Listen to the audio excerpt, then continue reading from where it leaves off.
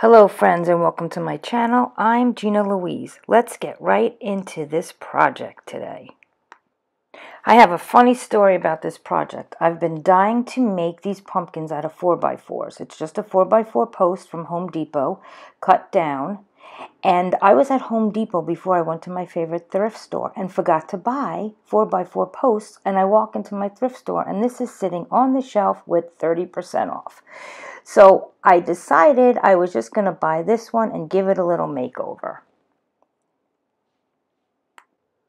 I grabbed some stuff to embellish it. I had this fall garland from Dollar Tree.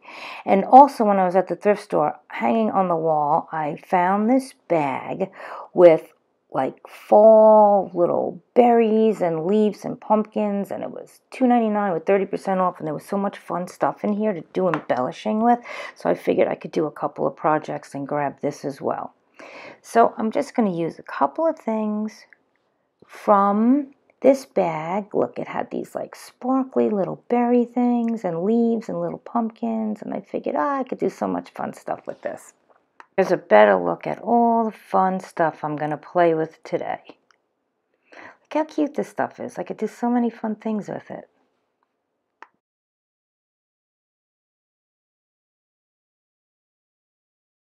First, I'm going to remove the sticker and then clean it off with alcohol. And then I'm going to remove all the little fuzzies that sticks to the wood after I'm done cleaning it.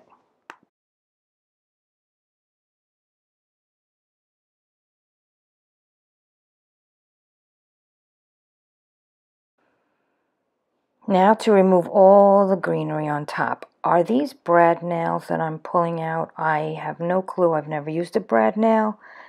If you know, let me know in the comments below because I'm dying to own one. Now I'm going to repaint the pumpkin in the colors I've been using this season. I've been using Apple Barrel Azalea Blush and Apple Barrel's Crown Gold and Waverly's Chalk Paint in Agave.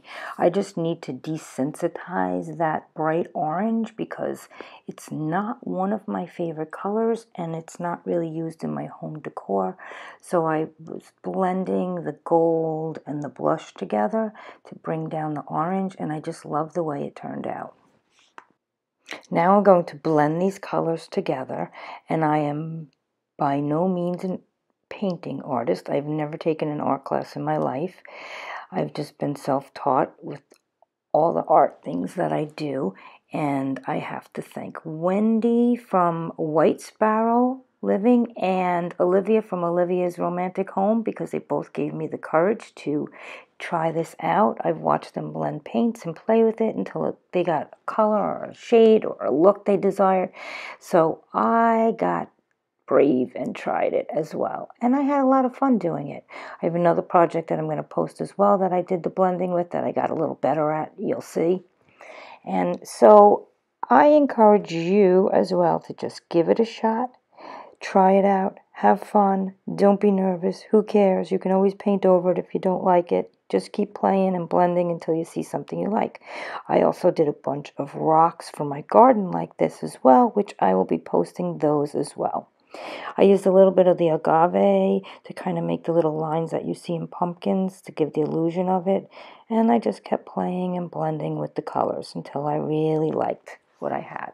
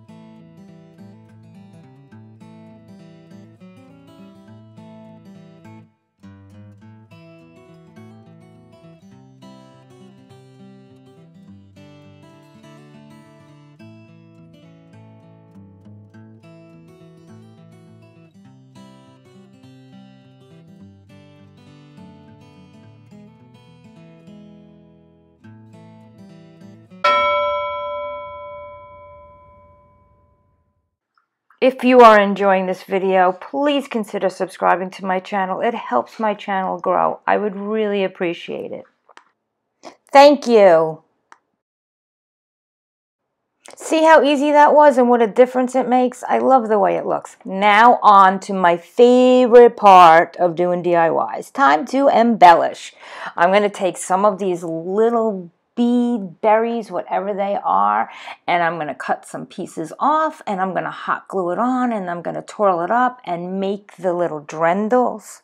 Is that what they're called? That's on a pumpkin? Drendels? Is that the right word? I actually never knew what it was called, and I heard one of my favorite DIYers say it, and I believe they're called drendels. If you know, please leave a comment below and let me know if they're called drendels. Is that right? I don't know. Anyway, I love these little sparkly beads, so I'm going to hot glue them, and I'm going to curly cue them, and let's see what else I decide to put on this pumpkin to embellish it.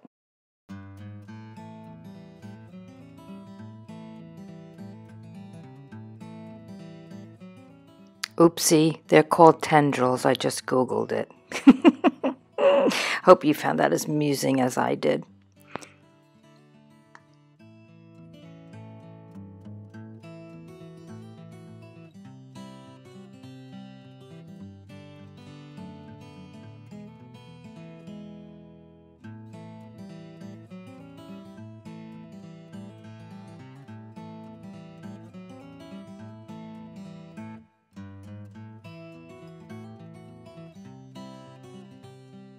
Now I'm just making them into little curly cues to create the tendrils. I usually do this around a pencil and then slide them off, but because these have the little berries on it, I didn't know if it would work as well.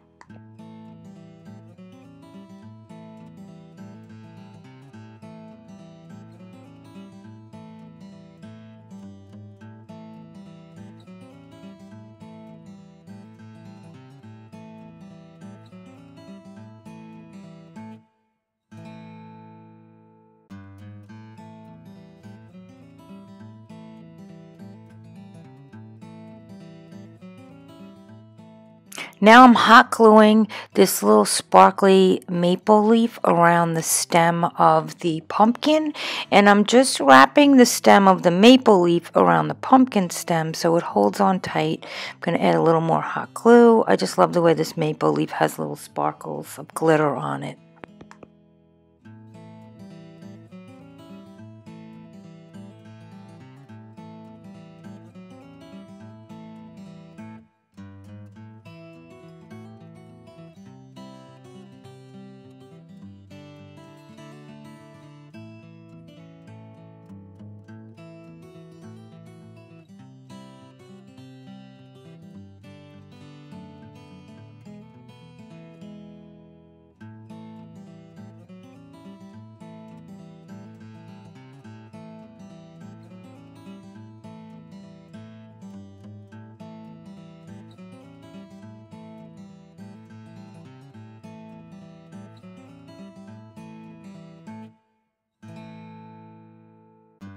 When I finished embellishing it, I decided to add a raffia bow, and I'm not sure if I like the way it looks. I felt like it was missing a bow, but then it seemed like it was too busy when I put the raffia bow in. So I'm going to show you both before I put the raffia bow in and after, and then you tell me which you liked better.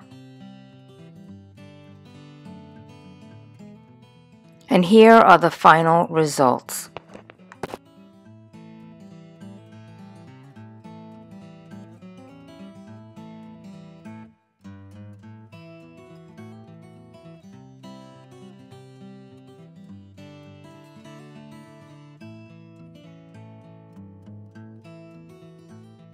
And what do you think of my little painted Halloween rocks?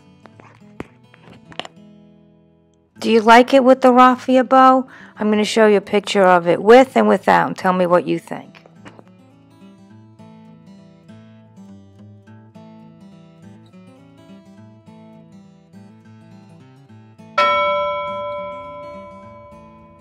If you enjoyed this video, please don't forget to give me a thumbs up, and thank you for watching.